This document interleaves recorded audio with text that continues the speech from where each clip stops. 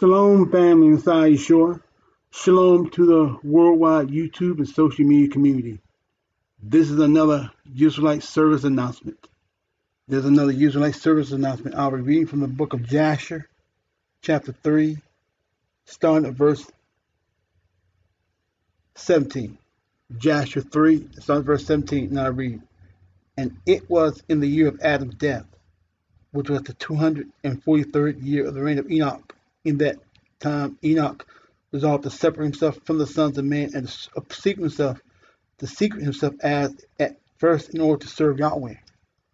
And Enoch did so, but did not entirely secret himself from them, but kept away from the sons of men 3 days, and then went to them for 1 day. And during the 3 days that he was in his chamber, he prayed to and praised Yahweh his El. And the day on which he went and appeared to the subjects, he taught them the ways of Yahweh, and all they asked him about Yahweh, he told them." I read that to say this: we must not neglect our personal communion and prayer and praise unto Yahweh.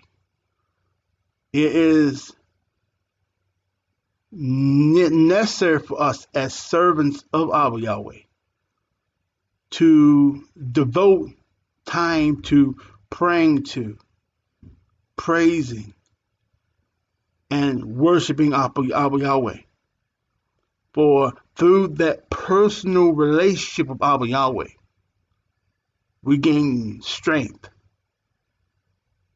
We gain the hardening of our foundation in Yahweh, that we may endure the various trials and adversities and the persecutions set before us. For in order for us to run this race to life eternal with patience, we must maintain our personal relationship with our Yahweh. For the cause, we must take time to worship Him and serve Him in prayer and supplication, intercession, that we may gain that strength, may gain that renewing of the spirit, that we may walk in spirit and truth. So let us not neglect our personal relationship with our Yahweh. For our Yahweh, who is our source of life, we must maintain our personal relationship with our Yahweh. So, my beloved brethren, those who are children of the renewed man, those who have been born of Yahweh according to Acts 2:38, those who had repented of their sins, and those who were baptized in the name of Yeshua HaMashiach for both the pardon of sins and the regeneration of the soul, and had received the baptism of the Holy Spirit as initially evident by speaking in another tongue, and Yahweh permits one to speak.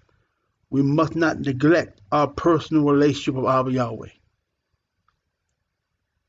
If you are mindful of Yahweh, we will not neglect our personal relationship with Yahweh. The more and more as we see the signs of the second coming, we will draw more and more in prayer and supplication, intercession unto Yahweh.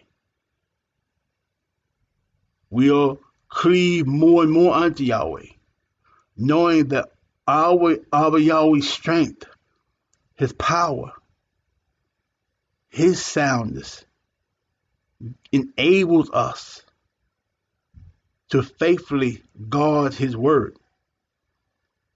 But only through the power and the mercy and the favor of Yahweh can we faithfully guard the word of Yahweh.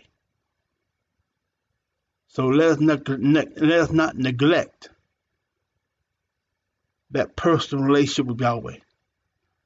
Let us not neglect the personal relationship with Yahweh. For only through maintaining our personal relationship with Yahweh can we truly appreciate one another as fellow heirs of salvation. So let us not neglect our personal relationship with Yahweh. I pray Yahweh continue to grant us, his elect, strength, wisdom, and favor to perform his will in all things. In the name of his beloved Son, Yeshua, I'm said out name, so be it, Shalom.